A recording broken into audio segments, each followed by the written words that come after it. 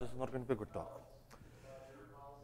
All right. I'm Ankur, and today we'll be talking about remediation, probably the most boring topic in security history. So bear with me while we go through this. When I started thinking about this topic, I came up with a couple of names for it. If you look at the Google Trends, then this seemed to be the one which would pick up the most ones. I put in risk, I put in agile, and I put in remediation. Frankly, this title makes no sense whatsoever. So this is what we really call it, which is essentially a comprehensive remediation program in as little as possible. I'll start off. I'm not a remediation person per se. I used to be a attacker. I used to try breaking things. It was fun. I used to be very happy. People would give me things, I would break them. Lots of broken things, I would give them back. I would go back home a very, very happy young man. This is what I would look like at that point. Unfortunately, things kept getting broken. And the more they kept getting broken, the less people were fixing them. It was more that nobody really wanted to do anything about it, or they didn't know what to do about it. Those who really wanted to do something about it tried doing it, they ended up doing it wrong. Again, these were not very happy times. People were really, really, really sad about this. So this was us. So with all this in mind, we had a huge pile of findings, bugs, vulnerabilities, severities, whatever you want to call it, and we decided that we wanted to do something about it now going forward. So our first reaction, as is always normal, we decided we are going to fix everything now. We went and told our development teams, you need to be secure. Of course, they wanted to know what does being secure mean. So we came up with really, really, really thick sheets, really lots of reports, and some really badass screenshots showing their applications being completely owned, and told them, here, fix this. Now, fun things fun, most people tended to go into two modes, panic or complete nonchalance. So in the panic mode, of course, you would have a bunch of developers coming to you and saying, we have no idea what to do, tell us what to do now, please, seriously, we need to get this out, whether we are not going to go into release. Yeah, not the best of reactions, unfortunately, and it also leads to no work getting done. The other one being complete nonchalance, and like, meh, so. And of course, this is the other side of the spectrum, where essentially you have nothing at all happening. So you get stuck there as well. So keeping all this, we decided, all right, we are going to try and formalize this. We are not just going to tell them fix everything. We will give them steps. We will give them processes. We will give them monkeys, for lack of better things.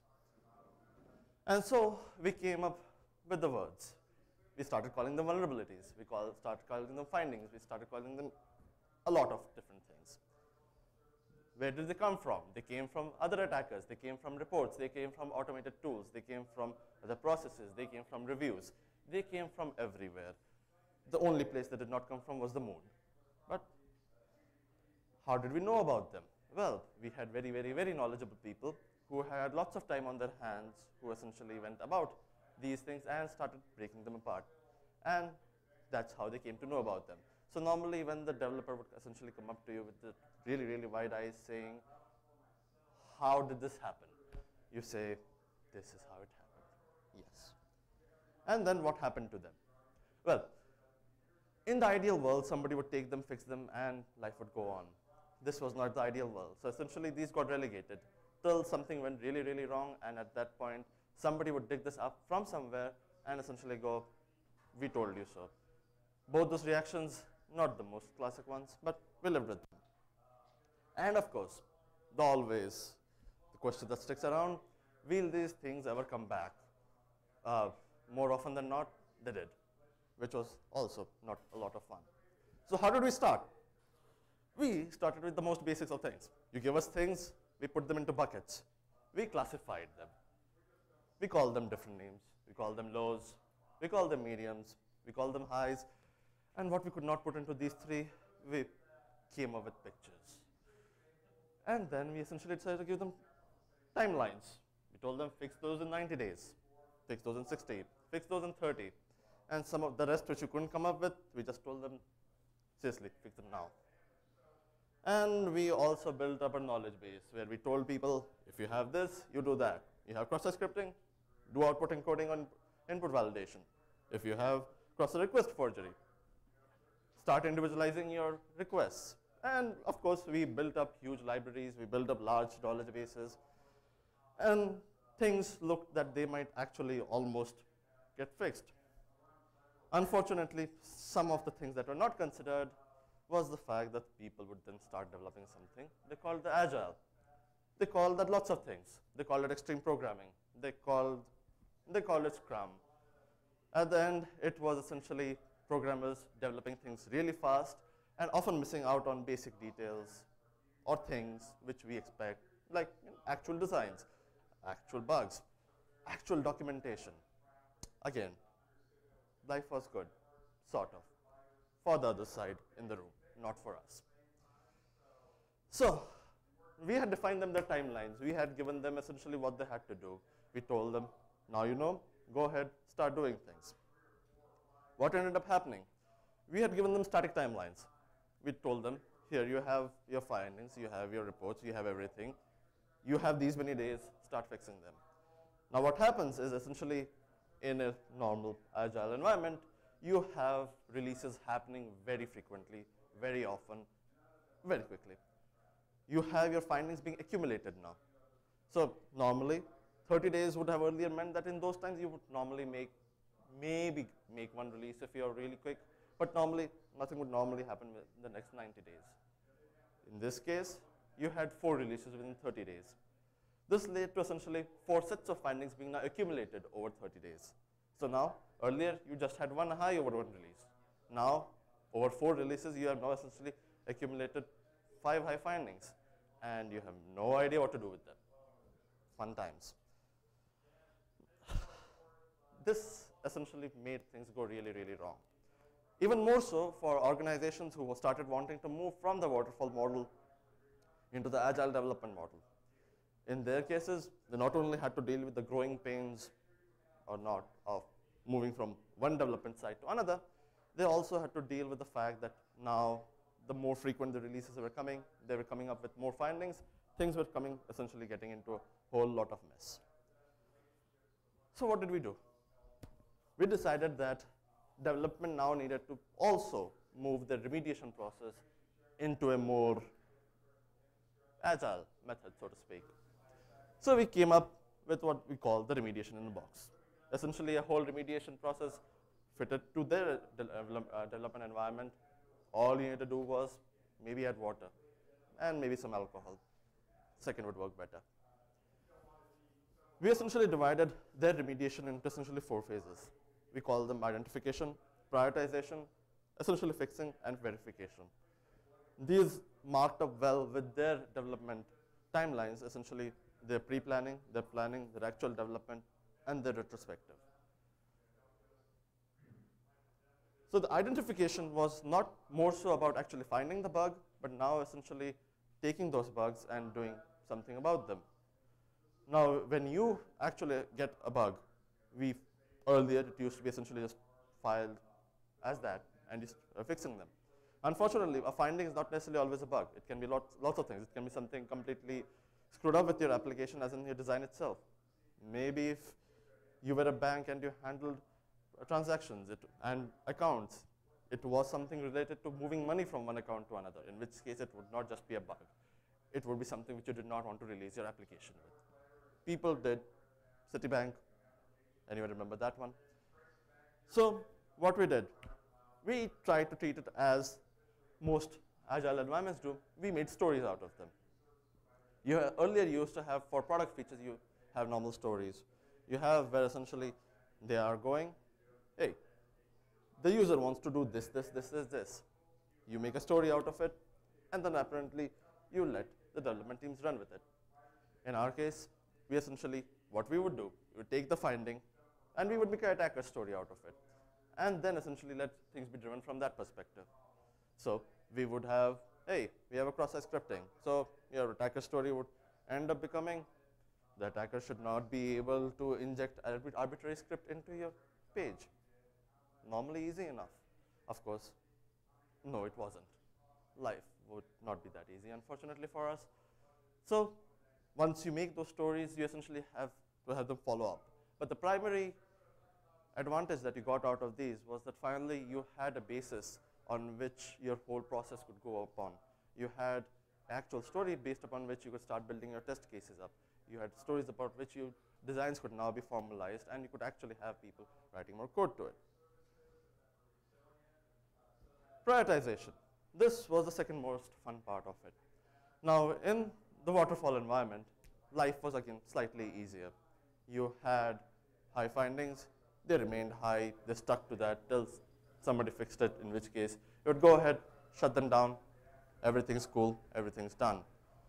Life was again good. Now, in an agile environment, what ends up happening, you have multiple releases, you have things getting put into backlog, they start getting deprioritized, you essentially start losing resolution. At that point, essentially, what ends up happening, you have a pile of findings, they keep getting thrown back, till at some point, you are able to do nothing at all with any of them.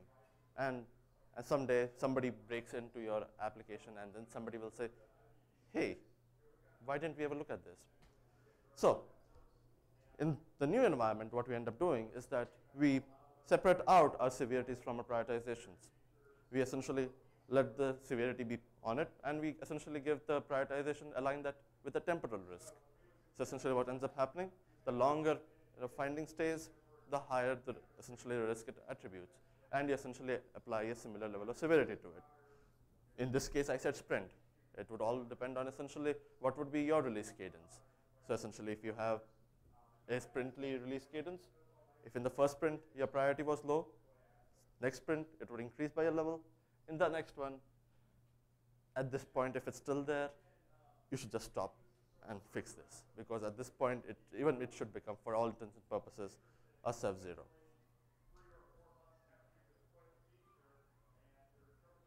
And of course, finally, the actual fixing portion.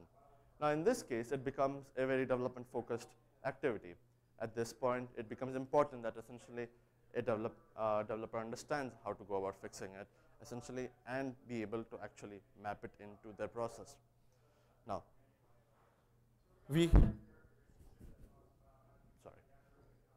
Now, in this case, normally you have your stock guidance being provided to the developer. Again, going back to our old waterfall days, you have our checklists, you have our sheets, you have 100-page documents showing how to fix what and how to do what.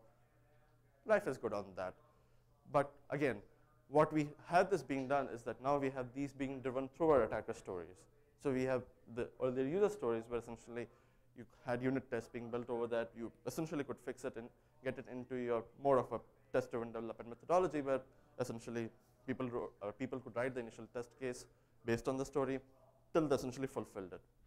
In case of the attacker-based stories, you essentially did exactly the reverse. You essentially had your test case essentially passing till you actually could get it to fail. So essentially, if you could get a field, you'd get it to put into an injection, you essentially got your test case onto it, and you essentially kept going at it till it no longer worked. Essentially, this is much harder to work upon, and on this front, normally more than stock guidance, you essentially need to be driven through actual education and actual remediation guidance. But building a test case normally, in this case, formalizes things for them, gets it into their process, and gets an actual SSG off their backs, gets them to fix things. Now, verification. Now, this is probably the most hardest part in any remediation cycle. So we'll probably be spending the most amount of time here. Now, your standard problem with remediation cycles ends up happening is that there are two things. One, A, whether the fix is put in or not, because hell, somebody fixed it, you don't know whether it was done. Secondly, whether it was done properly or not. In this case, lots of people do lots of things to fix lots of things. What it leads to, not necessarily the right thing always. If somebody essentially has a cross-site scripting and decides, hey, I'm just going to put up a JavaScript which will essentially block this. Yeah, sure, that would work till essentially some genius figures it out that I don't need to do that anymore. So on this point, essentially what it ends up happening is that not only your verification cycle gets locked upon, it essentially gets static. Now in a waterfall mode, normally a lot of these things can be caught much ahead. It can essentially be caught during development itself, while you're essentially doing through your static analysis processes. In the QA mode, you can essentially have actual manual test cases being built for this, which can essentially lead to further refinement.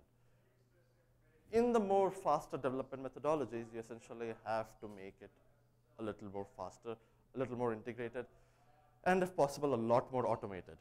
So essentially, what ends up happening is that you put in stock, again, verification up ahead earlier, and follow it up with essentially manual verification depending on the type of finding it was.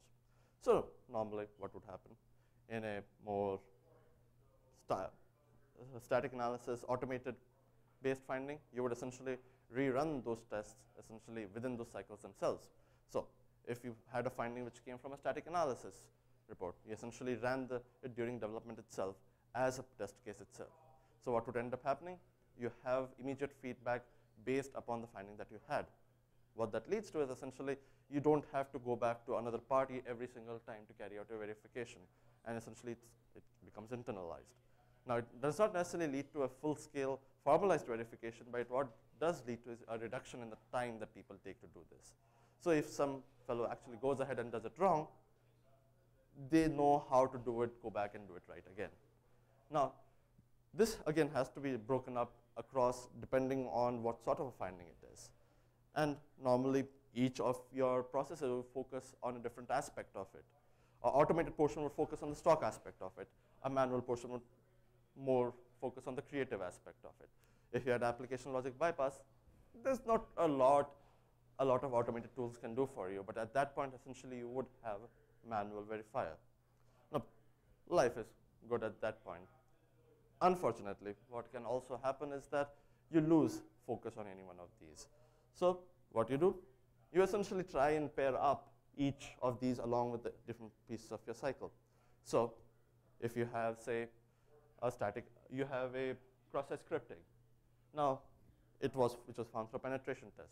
Fine, it didn't happen through automated, it didn't happen through a static, it didn't happen through a dynamic. What you do, you essentially let each of the phases carry out their own. So within the first development phase itself, you let the static analysis happen upon your findings, upon your actual fixes, and essentially let that determine. If not, you then continue. You build up your security test cases. In some, it's hard. In some, it just is a lot of work and a lot of things being developed, but not very difficult. And the final is the manual testing portion.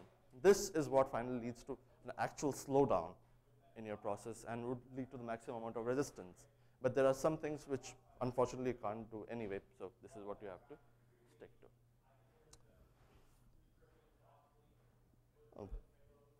Now, we brought up a remediation dish. We essentially put in some water, we came up with this nice little thing, but problem is it never exists on its own.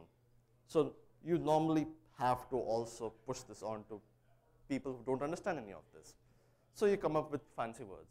In our case, 3 words you can come up with. You can also put in more, but these 3 are very effective since these are also very trendy. We call it integration, automation, education. Education is relatively easy.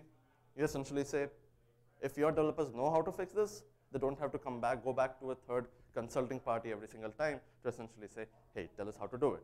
So you focus more on education. The more they know, the less they do. Something, I'm sure I'll copy that from NDC. Going ahead. In this case, what also it leads to is that in future, you have less of these findings actually occurring. Again, a very plus point considering that you don't want to waste your cycles on actually fixing things rather than you just want to focus on building them. Education is probably one of the biggest ones which helps with that because, again, the more they do things right, the less they screw up. Automation. Automation becomes a very, very important portion for Agile. In terms of security, however, we are often not so diligent on applying it. And when we essentially get more of the automated processes into our automated security processes into our agile development, it essentially leads to, again, those findings, A, coming faster, and more importantly, the verification and the remediation is essentially happening faster in that as well. And the final word, integration.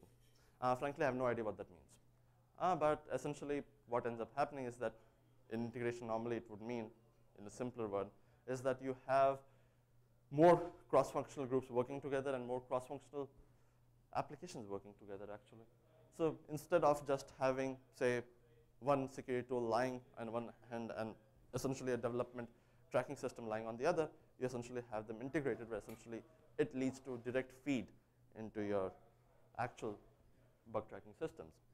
On the essentially organizational front, essentially this would mean that you would have more security-related people essentially actually sitting within your development teams, essentially security coordinators, but not essentially program managers, people who would actually understand the code, and essentially people who can actually apply all those lessons learned directly into the team.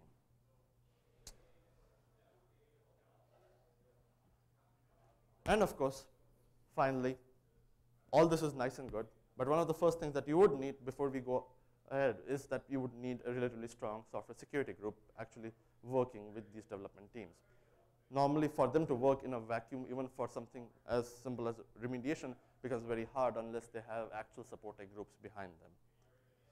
Evangelization becomes, again, a very, very, very important factor for them. Even after build process, even after you build things, even after you present huge pieces of documentation, it becomes very important that people actually understand them, know about them, before they can go ahead and adopt them. And finally, the biggest resistance that you will always have will be from people who actually want to make money out of these things, who want to say, I want my product out there. I want it to make money. I don't care if there is a security issue with it. Normally, that's a bit extreme. Normally, they would just say, I would just want to make money. So on these cases, normally it's very important that the people who actually own the product, pay for it, bring it out of their budgets, understand that they are the ones who actually fix it and go ahead with it. Now, I did promise I will keep this painless. So in conclusion, water might not be enough.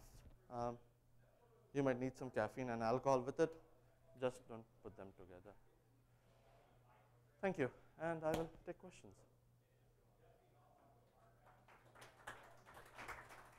Shortest presentation ever. Please. So one of the issues I'm struggling with or thinking about a lot is in terms of not just the vulnerability finding process, but the kind of building security in from the get-go and how to work better with rapid development teams and agile teams to do that. And in particular, like I have teams that I'm working with, they want to develop what they call a minimum viable product, MVP. And oftentimes that minimal viable product does not include security. It's not a secure product. And so my question is, in terms of doing that level of SDLC integration, do you have any recommendations or suggestions on how to kind of work with such a team to kind of build security in at the architectural level and so forth? So normally with the minimum viable products, you will have that essentially it comes out of a single product story. So normally it will come from something as simple as a product owner going, I want them to change their names. So at that time, essentially, a developer would go, they would make that particular change, and you would have your minimum viable product out of it, or rather than this minimum viable feature. So normally the best way to go about it is normally integrate an actual architectural change with the product owner itself. So when you have essentially a minimum viable product, it doesn't work for us. So we don't wait till they actually come up with the minimum viable product. We make sure that it's actually first within the perspective of the actual product feature itself, we essentially assign our security modifications and our security features and our security requirements. So what ends up happening? You have the minimum viable product, but the minimum is not classified within the perspective of just the product. It's classified in terms of security as well. So what ends up happening? You don't say that the product is minimum until you just meet these features. You have to meet these as well. At that point, it can be considered minimum viable, so to speak.